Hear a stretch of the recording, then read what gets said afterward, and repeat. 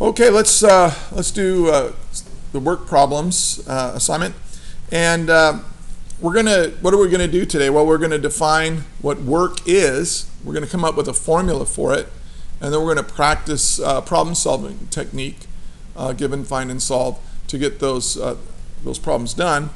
But first, let's review a little bit of what we talked about in Unit 1. We talked about energy. And energy was the capacity or the ability to make change in your environment. If something has energy, it can change something about the environment. And we had various ways of storing energy. Okay, we talked about chemical potential energy.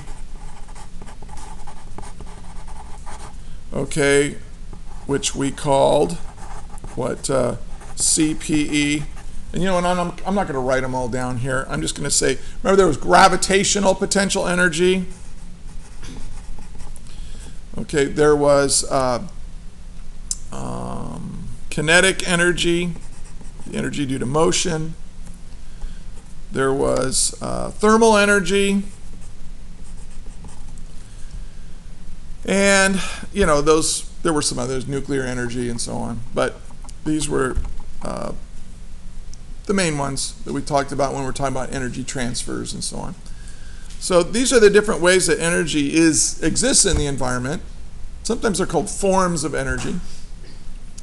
And we said, remember that energy cannot be created or destroyed.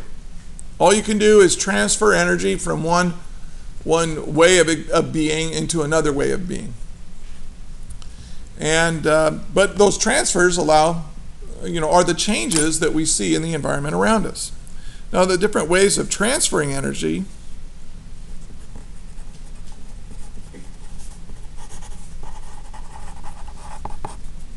Remember, we said there was heating.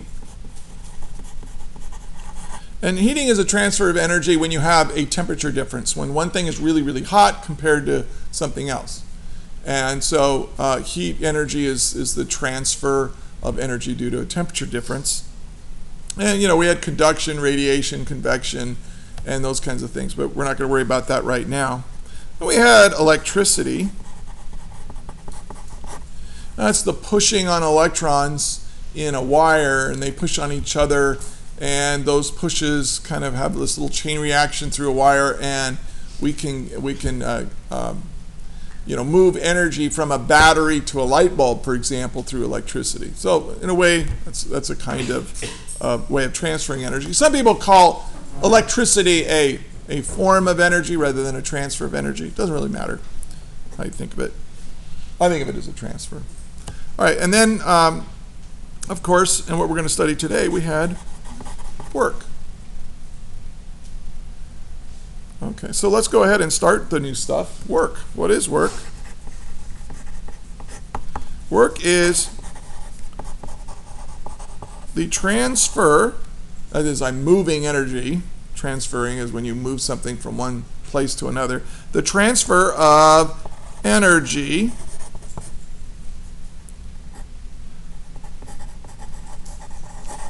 through the application of a force.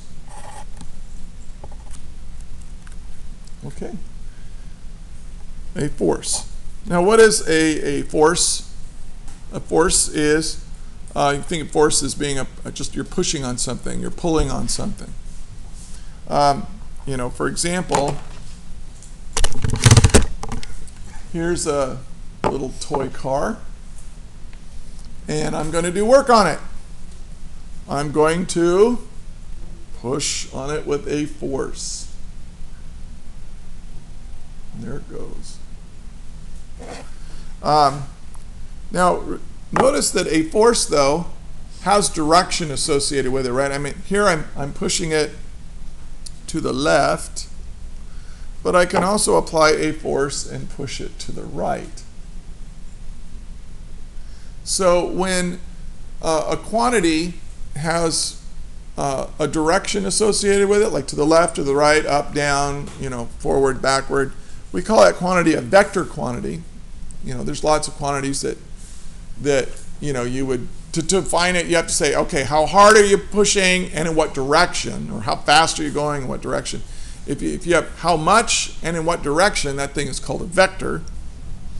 So force is a vector.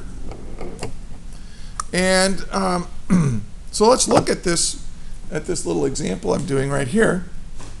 I'm going to do this. I'm going to push on it. And there it goes. Now, it's pretty simple stuff. So let's draw an energy diagram for that situation. Here's my little toy car, and if you look at it sideways, it looks like this, right? So I'm going to draw a little picture of it. I like this toy car because it's easy to draw. Now I'm going to push on it. And instead of drawing my finger, physically pushing on it, I'm going to draw this force, this push, as an arrow. And I'm going to say represent force. I'm going to represent that with the letter F. The letter F will stand for force. Make sense?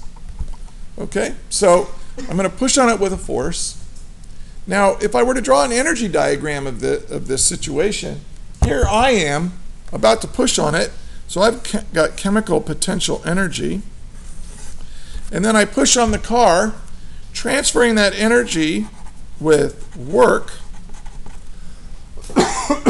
And what kind of energy did all that work turn into?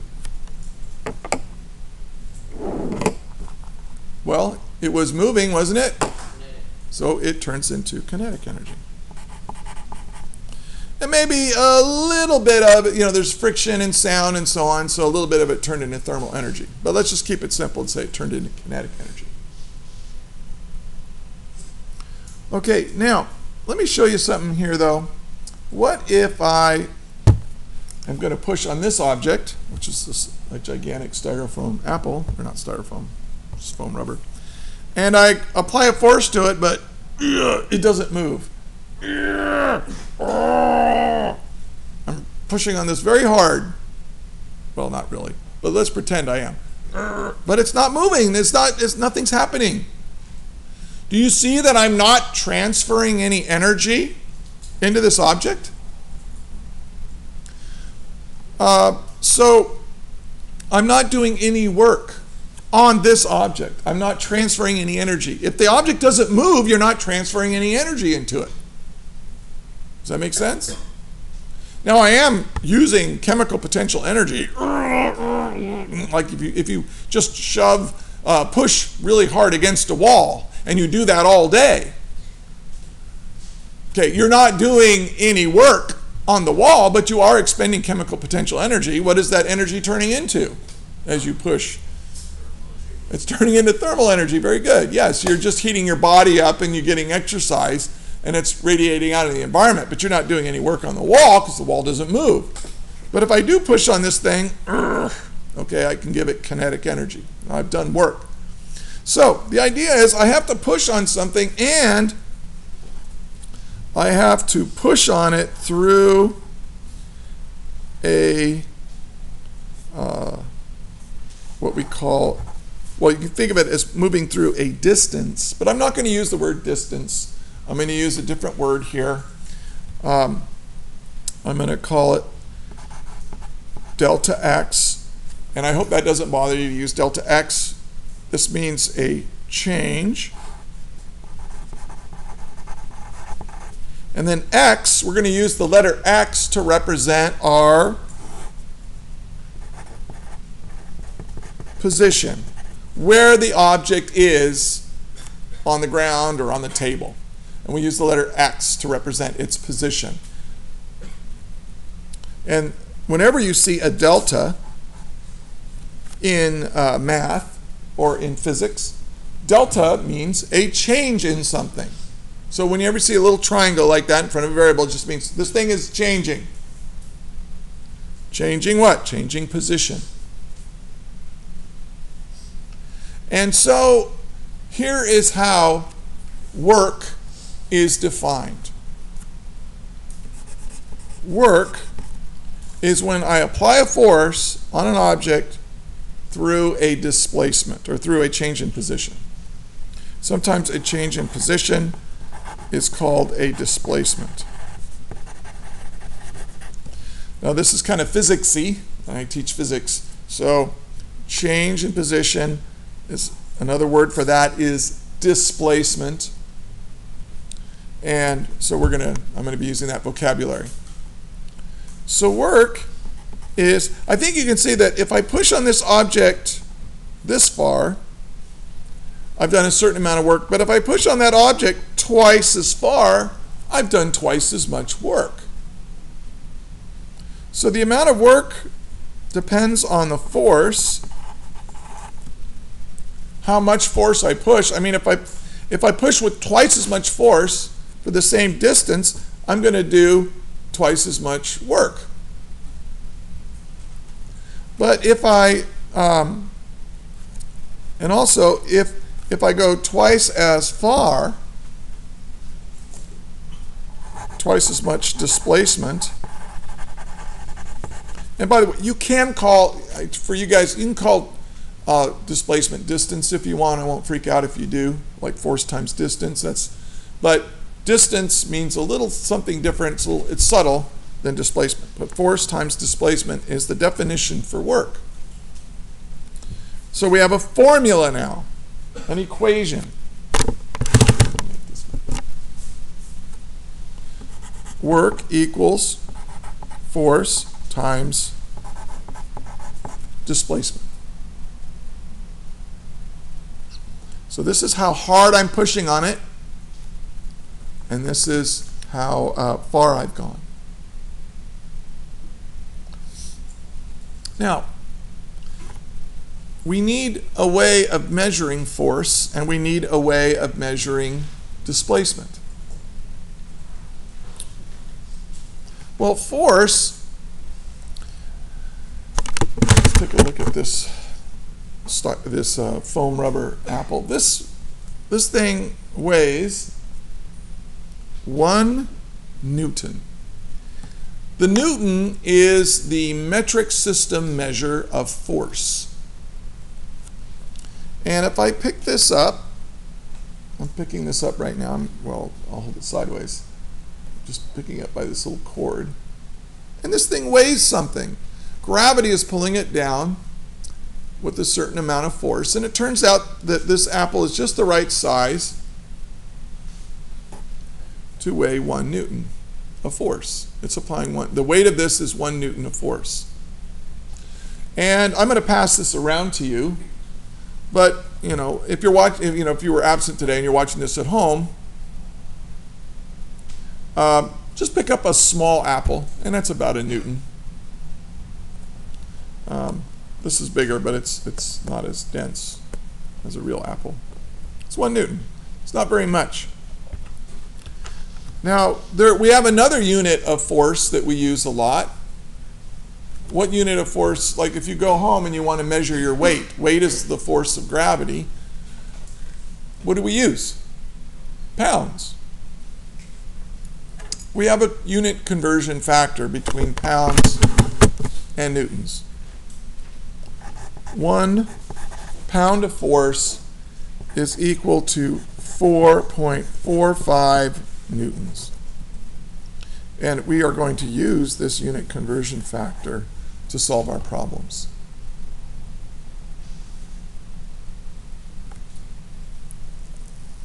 Then we have a way of measuring displacement. And in the metric system, if we want to measure like how far something got pushed, what would we use? What do we use for that in the metric system? We use meters. Meters, sometimes centimeters, but actually meters is how we measure displacement. Another way of measuring displacement, though, in everyday America is in feet. So we're going to use a unit conversion factor sometimes to go back and forth between feet and meters. And that is 1, and this one's pretty easy. 1 foot is equal to 0.3 meters. So that's an easy one.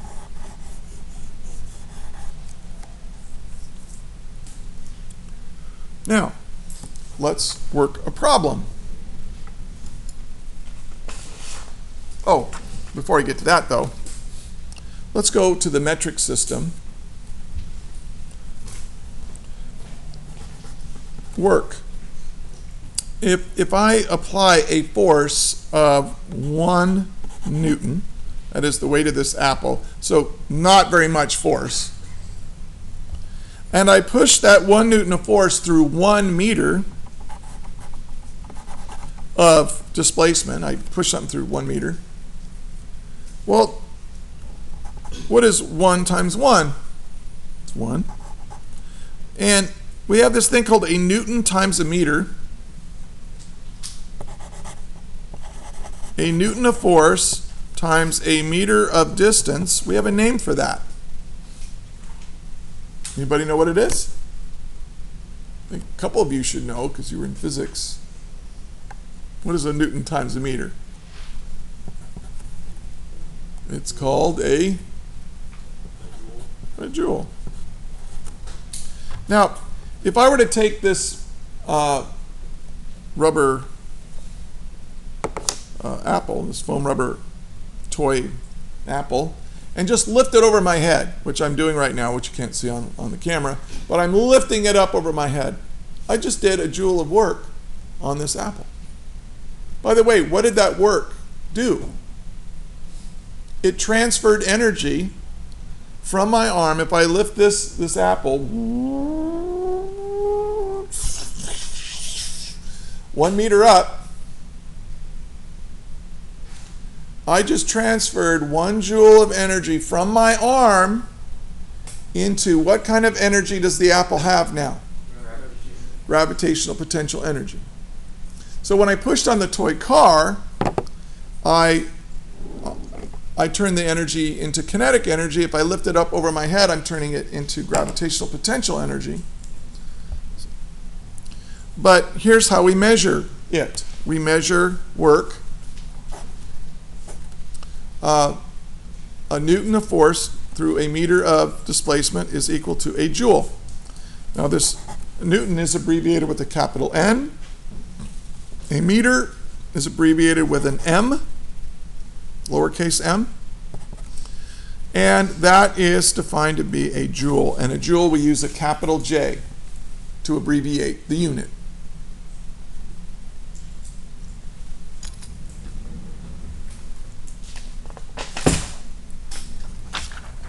So let's work a problem. A work problem.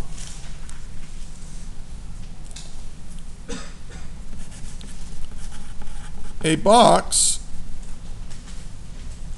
and copy this down, is pushed on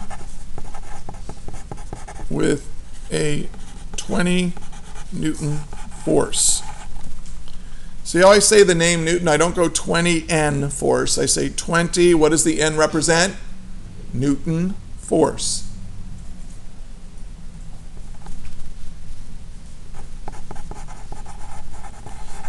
Through 3 meters of displacement.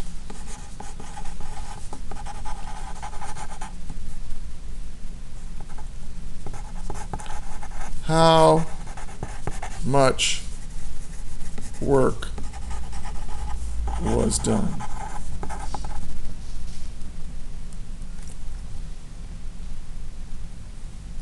So this is a typical problem that you'll get on the worksheet and on a quiz or a test. It's pretty easy if you know what to do. But I want to show you a problem-solving process that works great. It's called given, find, and solve. Now, on the worksheet, when I give you the worksheet, you do not have to copy down the problem. because I think that would take a lot of work. Pardon the pun. But if you do it like this, everything will be good. Given. You'll read the problem, and it will say given. I mean, you read the problem, and you write the word given. Then you draw a little picture of it. So here's our box. Just draw a picture of a box. And I'm pushing on it with 20 newtons of force. Now I always draw force as an arrow, right? Because an arrow, the longer the arrow, the more force I'm pushing. And it tells me what direction I'm pushing it in. And then I write the letter F. What does F stand for? Force equals 20 newtons. So instead of writing all these words down, I've just drawn a little sketch. Then I'm going to show this.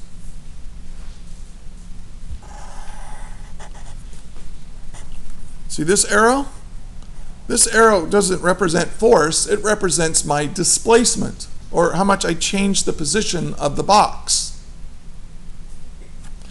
And so I'll say delta x equals 3 meters. This picture of the problem with what's given, that's my whole problem. Then I'm going to write the word find. Now what are we trying to find in this problem? How much work was done? What letter are we using as a variable for work? W. So I think you can see that this is really a little bit easier than just copying down the problem. But it's more than that. You've processed the problem. You've read it, and now you can draw a picture of it, so you're visualizing it, and then you're writing down what you know. And then you're writing down what it is you're trying to find. Solve. Well, what is the relationship between work, force, and displacement? Easy. Work equals force times displacement, or change in position, if you prefer. And notice that I'm not saying W equals F dot triangle X. I'm saying what they mean. I'm saying the word that these letters are variables for. Work equals force times displacement, and that's what I want you to do when you present these problems to the class, which you're going to have to do. Work equals force, 20 newtons, times delta x is 3 meters. And notice that now I'm plugging in my numbers with the variables. With the units. I'm plugging in the numbers for force, but I'm including the newton, I'm including the meter. I want you to do that. Now we are ready to solve it. What's 20 times 3? Well, 20 plus 20 plus 20 is 60. Now, what is a newton times a meter? It's a joule. I'm finished. I put a box around the problem. Finally, I want to show you one more thing before we get to the problems.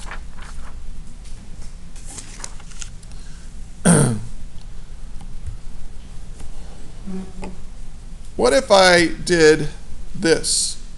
I'm going to take here's an eraser, and I'm going to push it across the paper like that. Now at the end, notice something.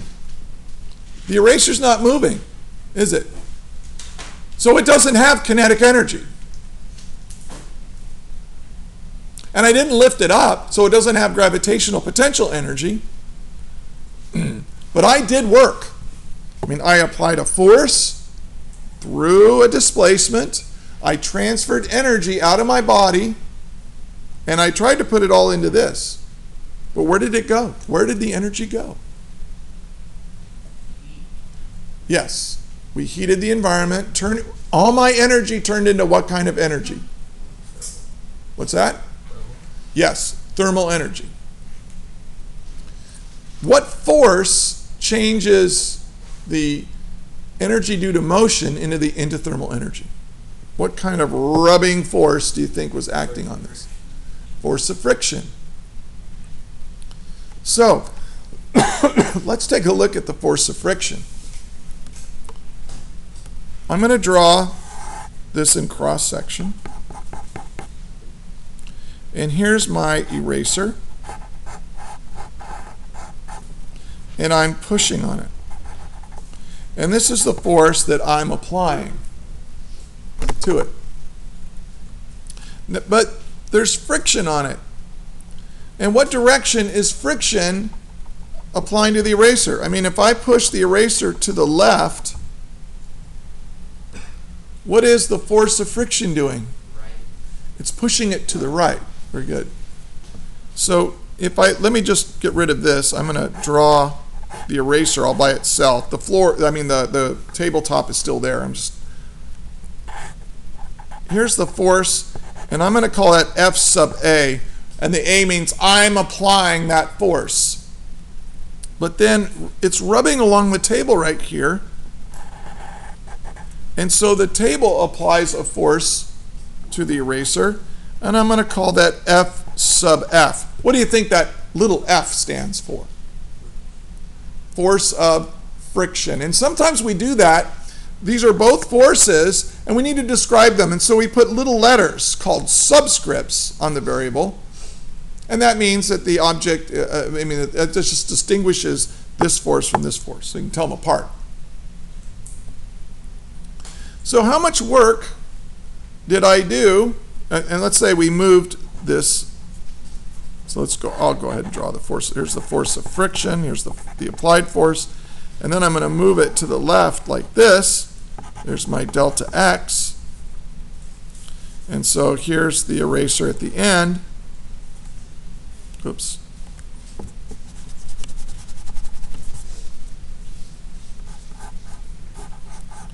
Here's my eraser at the end. Now, I'm going to draw an energy diagram of this. I start off with chemical potential energy, and I do make the eraser move a little bit. And the eraser gets a little bit of kinetic energy, but not very much. As I move it, most of my work is turning into what kind of energy? Thermal energy. And then the kinetic energy, when I stop pushing on it, the force of friction stops the eraser and turns all of that kinetic energy back into thermal energy. So this is work, but this is the work due to my applied force. And, and then we got friction doing work on it as well.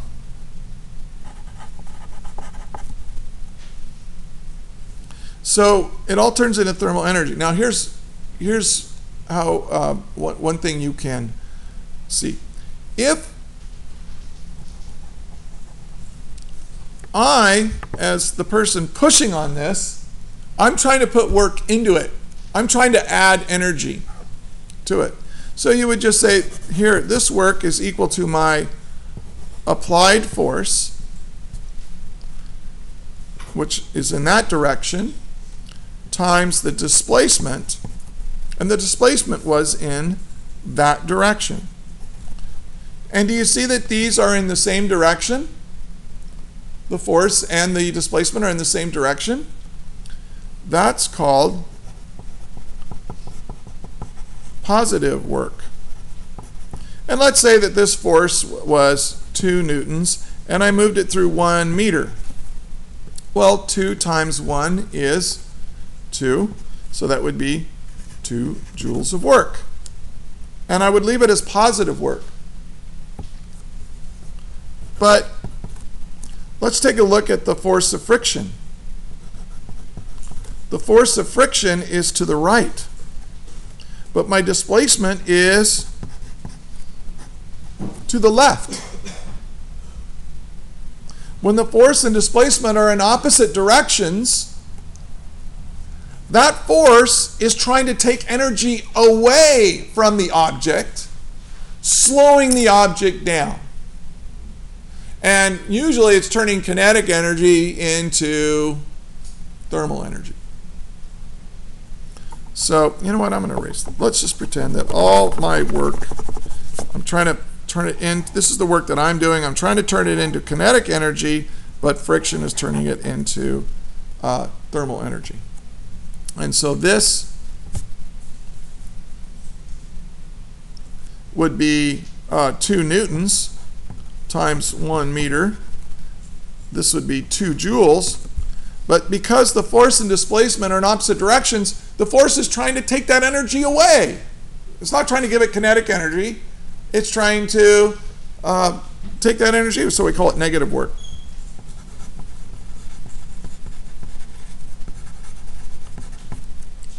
So here's the thing. When you draw a picture of the problem, if the force and the displacement are in the same direction, it's positive work. But if the force and displacement are in opposite directions, it's negative work. And that's why when you add up how much work was done on the eraser, if all I did was take this eraser and you go like this. Well, I did maybe 2 joules of energy. I didn't actually do that much, but let's pretend. If I do 2 joules of energy doing that, I did 2 joules of energy, but friction did negative 2 joules of work. I mean, I did 2 joules of work. The friction did negative, so what's the total work done on the eraser? 0. Oops, off camera. 0 joules total. The total work done on the eraser was 0. I didn't lift it up. I didn't give it any velocity, so it doesn't have any kinetic energy. The result was I changed the position of it, but I didn't change its energy. I just heated up the room a little bit, the table, maybe even the eraser. That's the change I made. Okay, so hopefully that all makes sense. Now here's what you're going to do. We're going to do these 12 problems. Let me zoom in.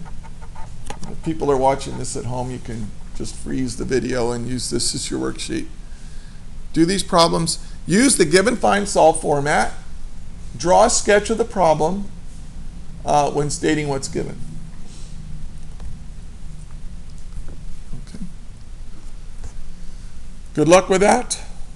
And oh, notice some of these have unit conversions are required, so go back and review how to do that. Anyway, that's it. Bye.